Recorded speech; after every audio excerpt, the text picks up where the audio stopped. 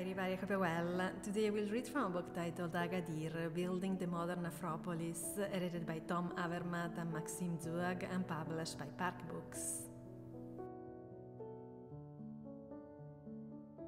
On the 29th of February 1960, a catastrophic earthquake devastated the Moroccan coastal city of Agadir.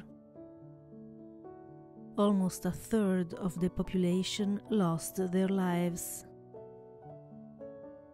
The world was stunned, and the reconstruction of Agadir became an unprecedented undertaking of international solidarity.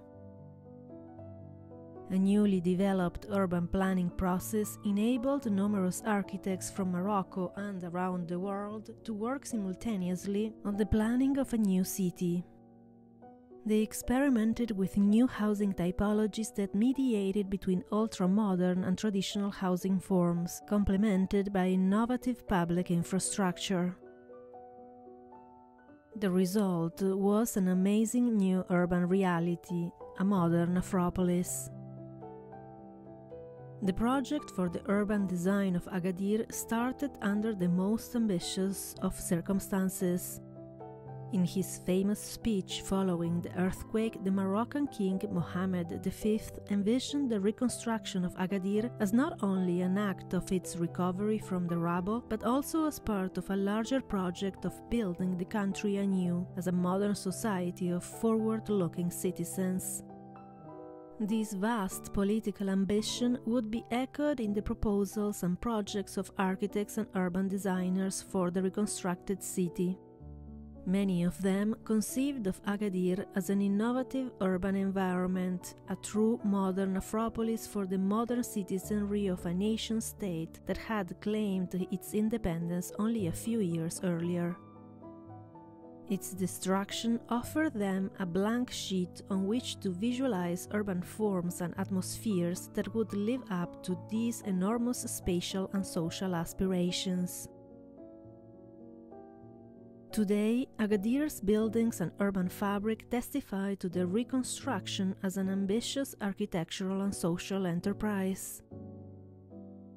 Urban designers and architects envisaged the most radically modern environments possible for the city's new citizens. They delivered a novel urban model with a vast administrative and commercial pole at the centre urbain, combined with smaller, well-equipped neighborhood centers such as the district of Nouveau Talbogit. The planners were dedicated to offering the new citizens a variety of public spaces, multi-level plazas, new streets and parks, with innovative combinations of buildings and public spaces. Interesting examples of the latter are the administrative center, combining a megastructure of office buildings with a park, and Building A, which hybridized housing with interior shopping streets and a souk. At the level of commercial spaces, Agadir did not temper its ambitions.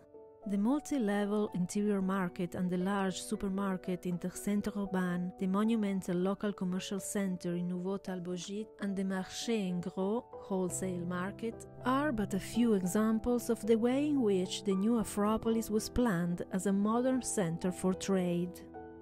The new Moroccan citizens were not only imagined as milling around these state-of-the-art public and commercial spaces, but also as dwelling in a manner both rooted and progressive.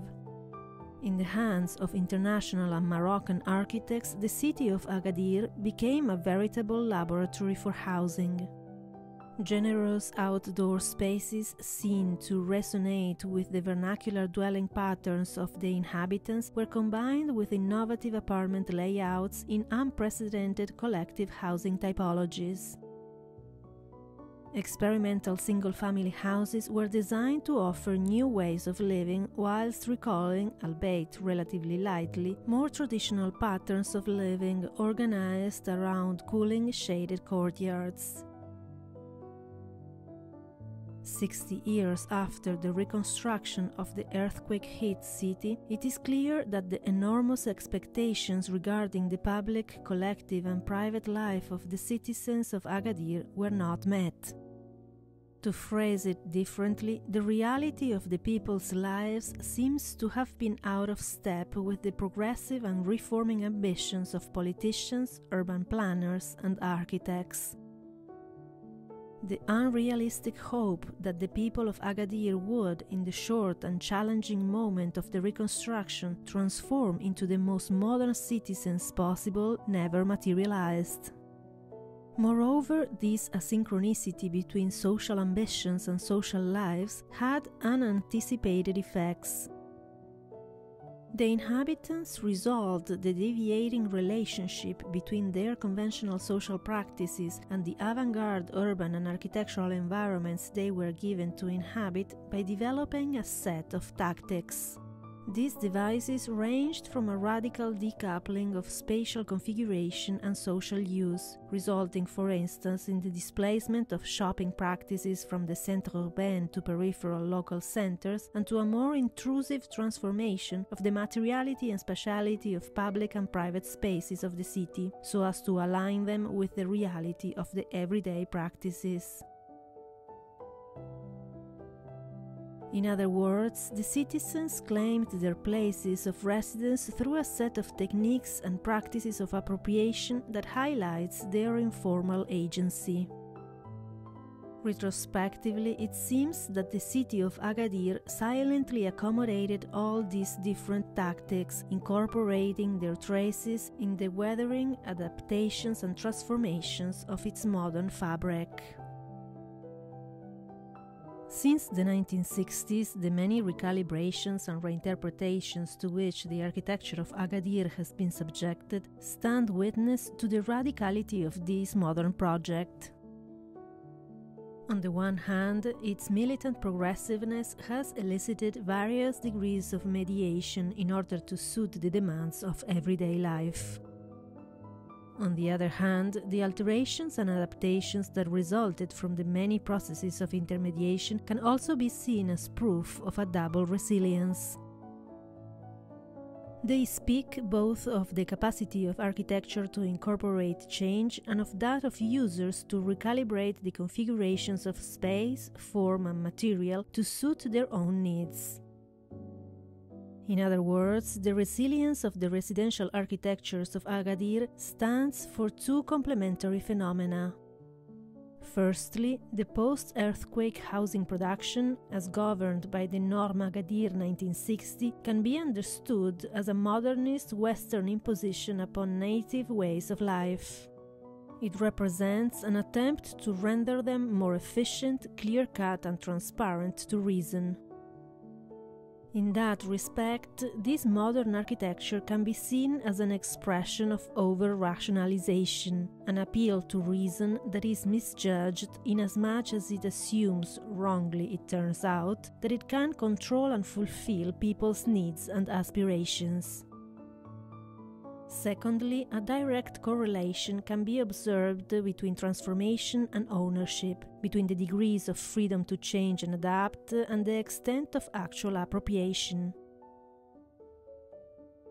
Privately owned buildings or private dwellings in a multi-occupancy situation bear the brunt of the changes, sometimes beyond recognition, to the original modernist fabric. The architectural expressions of appropriation occur in relation both to large-scale collective and public areas and to micro-adjustments to the private realm. The aim of these transformations is to find a midway compromise between the modernist vision of architects and the more conservative expectations of the citizens of Agadir in relation to their own habitat. The two-way resilience of design and use manifests itself architecturally in a variety of ways and at a range of scales. The most pervasive are the micro-transformations that can be identified at points of access to and encounter between public and private areas, doors, fences, and the external surfaces of private properties. With the addition of screens, railings, colors, styles, etc., the originally radical, perhaps harsh modernism of the various buildings is adjusted into a neo-vernacular hybrid style. Such micro-transformations can be identified across the new city, in the ostensibly modernist dwellings in the city center, in the upmarket villas of the secteur résidentiel, and the working-class dwellings of Nouveau Talbot and the Quartier International Sud. At mid-scale, the transformations contaminate entire buildings. This is very much the case for the grid EcoChart, wherein the anticipated building capacity to accommodate changes is challenged by the creativity of pragmatic improvisation. Finally, a macro level of resilience can also be identified at the scale of the entire city. In time, following their culturally instilled aspirations, people moved from the 1960s modern center to newer peripheries where they felt enabled to cultivate traditional ways of dwelling and land ownership patterns.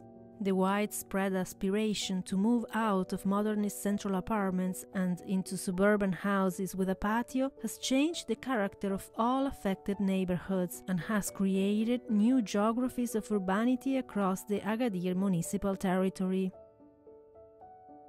Urban liveliness has followed domestic livability.